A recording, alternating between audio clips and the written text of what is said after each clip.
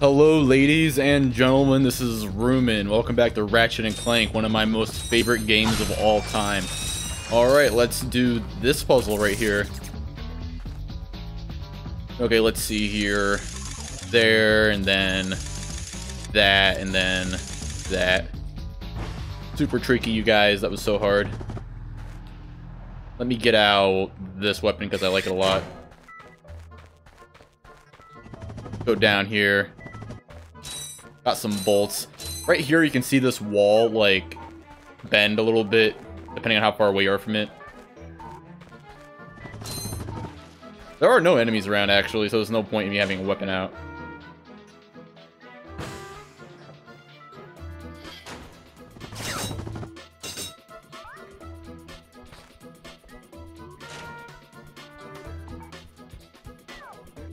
Usually these bolts have a little sound that they make when you spin them, but I guess I'm playing on an emulator, so it's not gonna, like, some things aren't gonna be entirely accurate, is what I'm saying.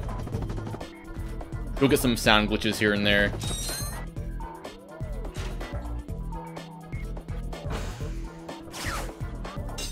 Sometimes these slingshots don't even appear. Like, the game will glitch out and just not have them appear.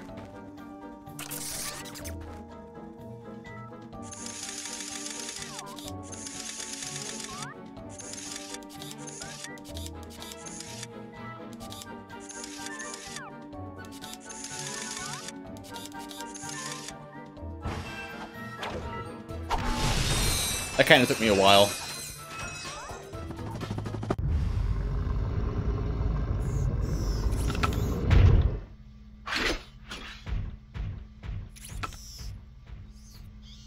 You sure showed him.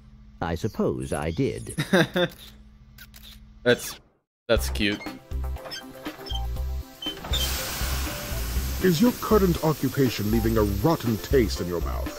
Then you need to know about BTS, Blog Tactical Research Station. Hi, I'm Supreme Executive Chairman Drek, and we here at BTS are seeking motivated individuals to fill positions in these exciting careers. Grind boot tester, warhead assembly technician, mutant animal husbandry, robot repairman, suck cannon test dummy, and administrative assistant. So call BTS. Build our weapons while you build your future. I'm calling BTS today. Now we're talking. Did you see all the cool gadgets they're making? Let's go get some. No, we must continue our search for Captain Quark. You're absolutely right. I am? Sure. We need to find Quark. Although when we find him, wouldn't it be nice to be able to tell him where Chairman Drek is? I suppose. Well, we go to the space station and talk to the scientists. They work for Drek, so they're bound to know where he is. I am unsure about your logic. Ah, you think too much. Come on, let's go. The funny thing about that commercial just now is that, like, every job that was listed kind of sucks. And, you know, when you're desperate for a job in a capitalist society, you're bound to probably get one that you just don't like at all. Anyway, over here.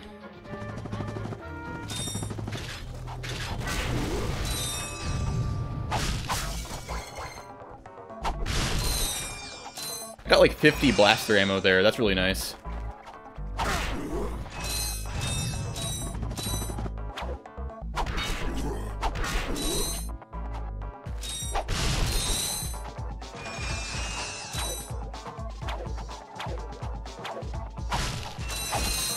I always like this little hideout here.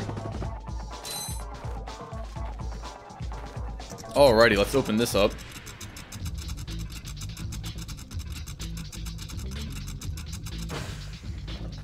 Actually, let's see if there are any new weapons. I don't think there are. I'm pretty rusty at this game. Love of Doom?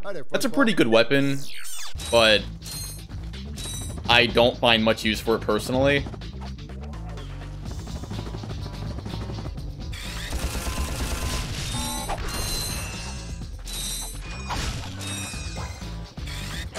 In fact, I think I already have my two favorite weapons. I just like the blaster and the peroxider, really.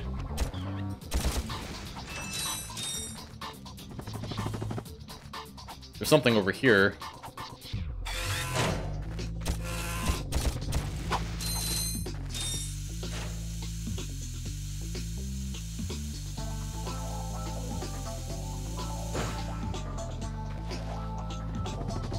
More money. These things right here, you get an item later that's optional to get, but these things can be useful. But most of them are like in the most inconvenient spots ever.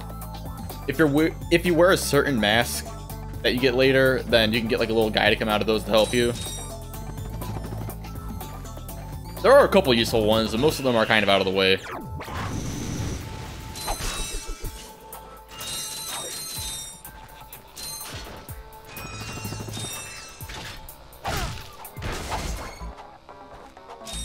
I just destroyed that aircraft with a wrench swing, and I think I got ammo from it. If that's the case, and that's interesting, because I didn't know you could get ammo from that. Gonna have to rewatch that.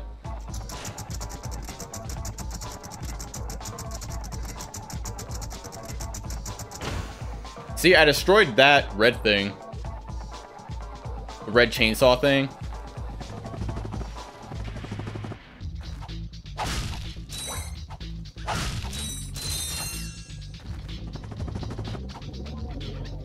Make it out the pyrocitor.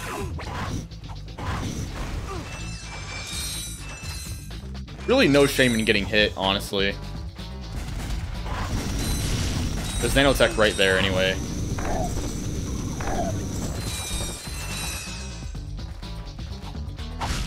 I think you can destroy this. Yeah. That's so cool.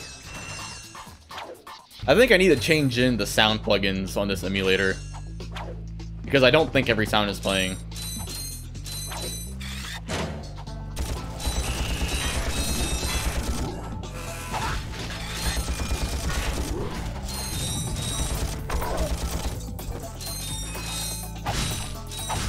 This is weird. Over here, you'd think there would be a gold bolt here, but there just isn't for some reason. It's like they forgot to put one there or something.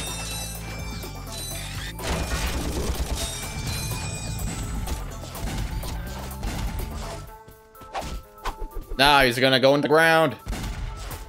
Oh wait, that's not on this level. Later on, they can bury themselves into the ground. That could be a little bit annoying.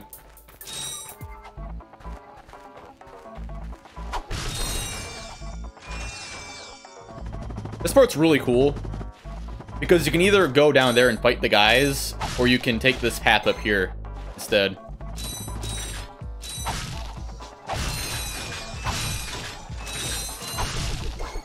This game just gives you so many options to play with. So much replayability.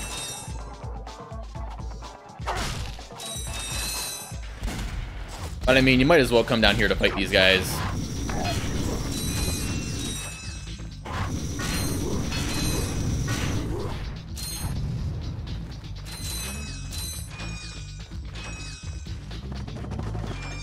And then over here, there's something.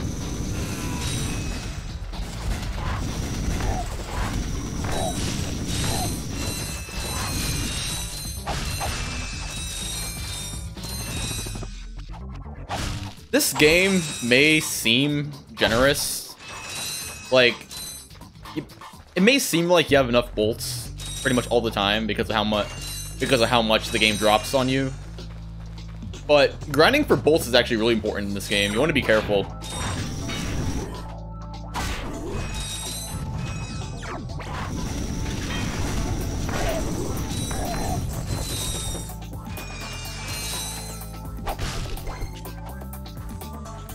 And you want to try to not buy ammo. You want to, like, you know, get all of your ammo from crates. And I have not bought any ammo yet, and I already have, like, a very nice stock of ammo with me. Because I get all of my ammo from crates in this game. In Ratchet and Clank 2 and 3, it doesn't matter. You can just buy ammo from the vendor or whatever. It doesn't really matter. But in this one, you want to try to conserve your money. That guy seems really intimidating because he's really big, but he takes just as many hits as every other monster in this game. I mean every other enemy in this game. Sorry for calling the monsters. I've just been playing Silent Hill so much. I made a whole walkthrough on them of those games on my channel.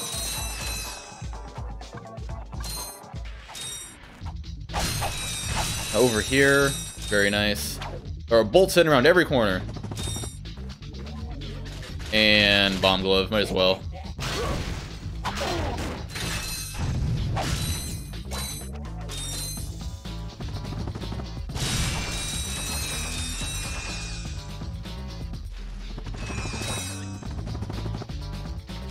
More bolts there.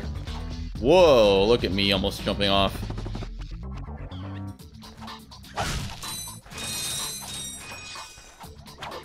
That's cool to me. Look at that. A lot of people look at that and go, oh, it's a mistake. That ship is clearly behind the scenery. But no, I think that's like cool and dreamlike. Honestly.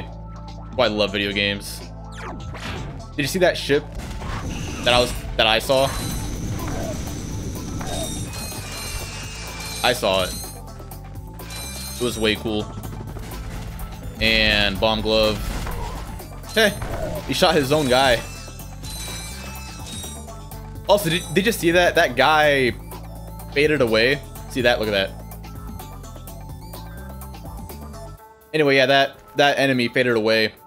That's because life in this game is nanotech. He faded into nanotech.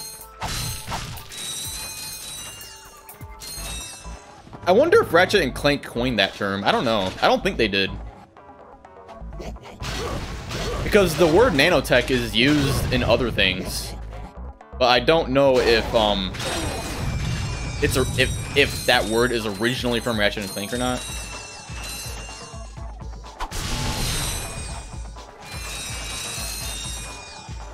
So many bolts. This is a really good weapon, in my opinion. Suck cannon can vacuum up multiple enemies, then fire them out as high-caliber missiles. Caution, enemies must be small enough to fit inside the barrel. This is a very overlooked weapon, but honestly, I think this weapon's really good, honestly. Like, I swear the shooting accuracy on this thing is more accurate than the blaster. And it can really destroy a small crowd.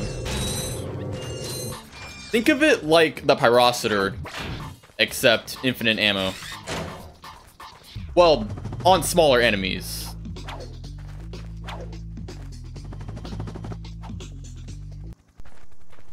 That's that planet. That's all I have to do there.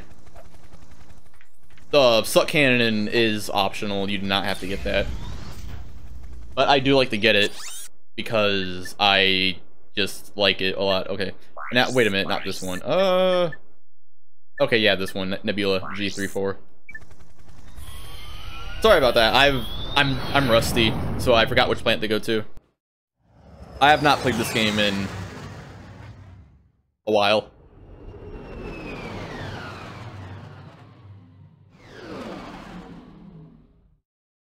Larg Station. This is one of my favorite levels, actually. So yeah, that was Eudora. I really like that planet. I actually like every planet in this game, so it's probably gonna get redundant me saying that I like this planet too, and I also like that one. So yeah, thank you for watching. That was Eudora, and now we're at G334, whatever it's called. And this is gonna be a lot of fun. Thank you for watching.